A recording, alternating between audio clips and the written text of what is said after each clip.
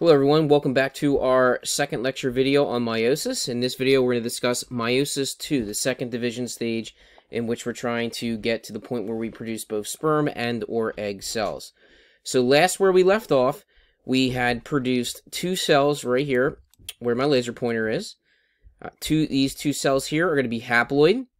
Alright, the original cell we had started with had a total of 6 chromosomes.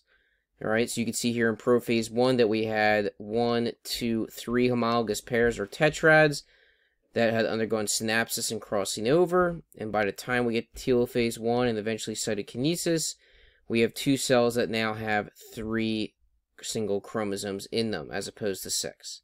However, they still exist in the sister chromatid pair form, so we need to go through a second division stage in order to split those sister chromatid pairs. So meiosis 2 is going to be very similar again to both mitosis and meiosis 1.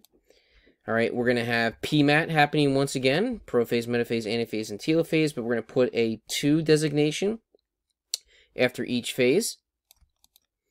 Alright, there is a short interphase period that happens between meiosis 1 and meiosis 2. So the 2 cells produced in meiosis 1 will kind of just take a break, undergo interphase. However, there will be no DNA replication occurring like there was in the first interphase. So each haploid daughter cell that was now produced in meiosis 1 is going to undergo meiosis 2. So we're going to see 2 cells going through meiosis 2 at the same time. All right, and as far as how the steps look and how the chromosomes move, meiosis 2 is going to look almost identical, if not identical, to how the chromosomes move, line up, and separate during mitosis, and you'll see that here in a moment. So I'm not going to go over the nitty-gritty details that happen in each phase because it's going to be very similar to what happens in mitosis. So more so, we really just have to look at the diagram here and follow the flow. So we're right here, ending meiosis 1. The 2 cells now eventually are going to enter meiosis 2, so here we are in prophase 2. Everything that normally happens in mitosis will happen here. Nucleus starts to break down in each cell. Centrioles start to move to the poles. And eventually the spindle fibers will connect to the kinetochores on each side of the chromosome. And remember, the kinetochores are attached to the centromeres, which are the little black dots that you see in the middle of each chromosome. In metaphase 2, now we have individual sister chromatid pairs or individual chromosomes lining up along the middle of the cell. Again, top to bottom, left to right, doesn't matter, however it is in the diagram. But no more tetrads or homologous pairs. They were separated way back in anaphase 1. All right, now we just have the individual chromosomes lining up. 3 chromosomes in each cell. Now we get to anaphase 2. It's the sister chromatid pairs or the chromosomes that do split during this stage. So we do have a temporary doubling of chromosomes here again. We would have went from 3 in each cell to now, once the centromeres split, we're going to have 1, 2, 3, 4, 5, 6 chromosomes in each of these 2 cells. And we hopefully will get to the point where telophase 2 and cytokinesis starts to happen, where now I'm having 1, 2, 3, 4 cells being produced. They haven't fully separated yet, but cytokinesis, you can see the cleavage furrows starting to happen in each of these cells. But more importantly, if I look at the chromosomes in each of these cells, I now have just 1, 2, 3 single chromosomes, as opposed to the 3 sister chromatid pairs that we began meiosis 2 with. And don't forget, way back, the original diploid cell that started this whole process had a total of 6 chromosomes. But again, now we have just 3 single ones. And if you take note, every cell, the chromosomes look completely different compared to any other cell. And once more, that was due to crossing over that happened during prophase number 1 in meiosis number 1. So again, meiosis is going to give us 4 completely unique haploid cells. Overall, the outcome of meiosis 2, again, the 2 cells that we just seen from meiosis 1, and at least in regards to human cells, each of the 2 cells of meiosis 1 started off with 23 chromosomes or sister chromatid pairs, so we would have seen X's. And now after meiosis 2 is complete, we're going to have 4 cells that are haploid, but they would now have 23 single chromosomes. So I just have like a single line right here in the bracket. Again, every single one of the 4 cells will be unique due to crossing over that happened in prophase 1. Again, do not forget, crossing over, which introduces variation, happens in prophase 1, not prophase 2 or prophase of mitosis. You have to say prophase 1 to indicate meiosis 1. Males, again, are producing sperm, while females are producing haploid egg cells, or the fancy word for an egg cell actually is an ovum. O-V-U-M. To look again once more at this diagram that we started off with in the first animation for meiosis. Here's a diploid cell starting with 4 chromosomes. If that cell were to go through mitosis, sister chromatid pairs are nowhere near each other.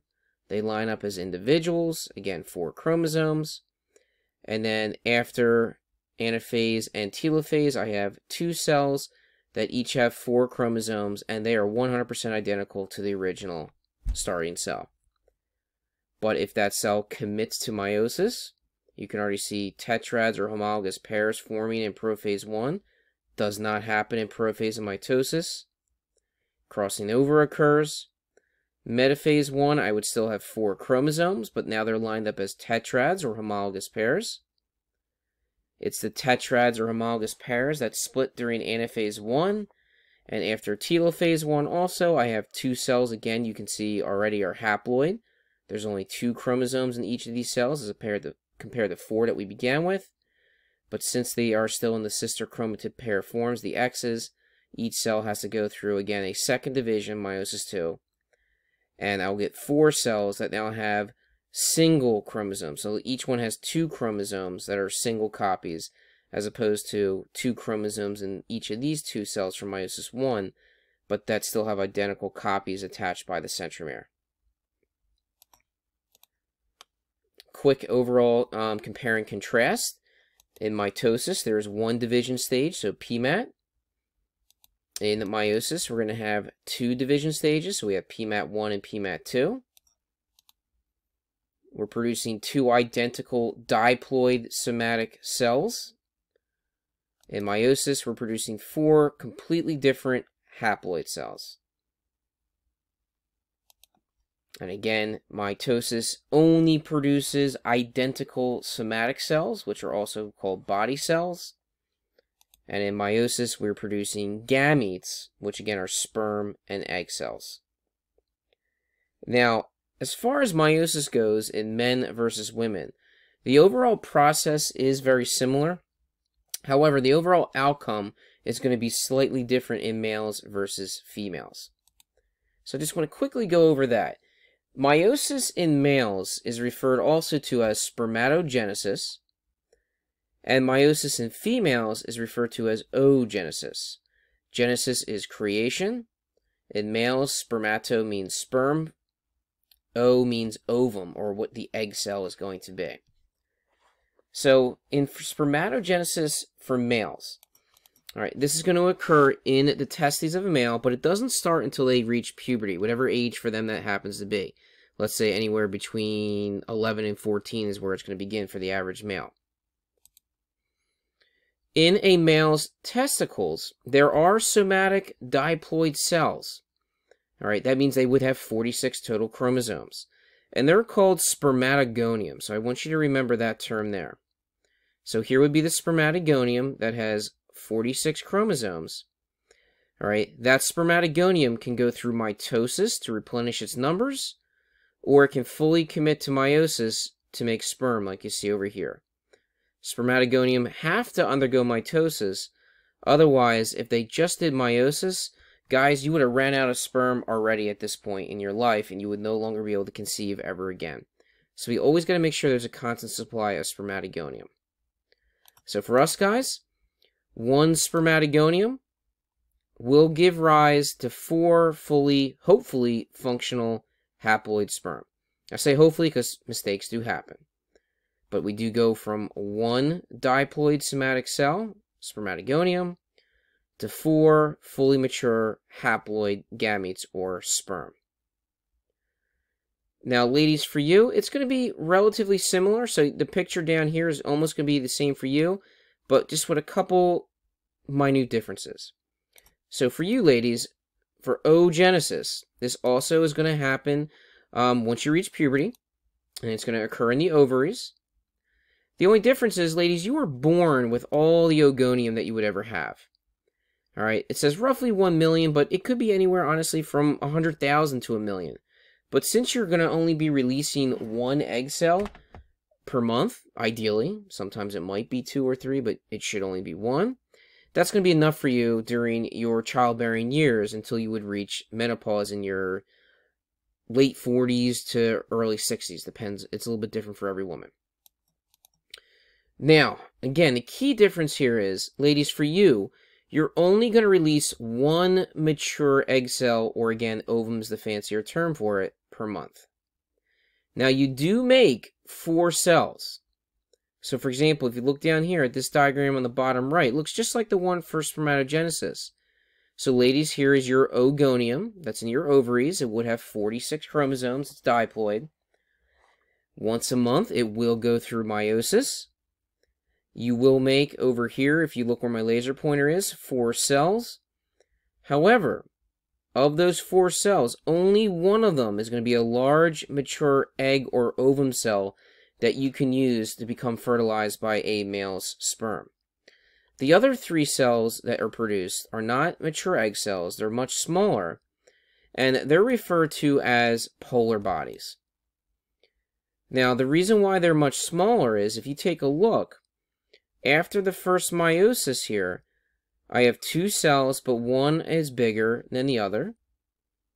And then after these 2 cells undergo meiosis 2, the smaller one here undergoes meiosis and gets 2 smaller cells. The one that was larger after meiosis 1 goes through meiosis 2, and it splits unequally again to produce a larger egg or ovum cell and 1 more smaller polar body. Now, the reason why they have split unequally, now what was being split unequally actually is the cytoplasm, the liquid inside the cell. All right, again, the cytoplasm inside this original egg cell here is going to provide all the nutrients, sugars, and proteins that the developing zygote/embryo is going to need until it can be fed by the placenta and the umbilical cord.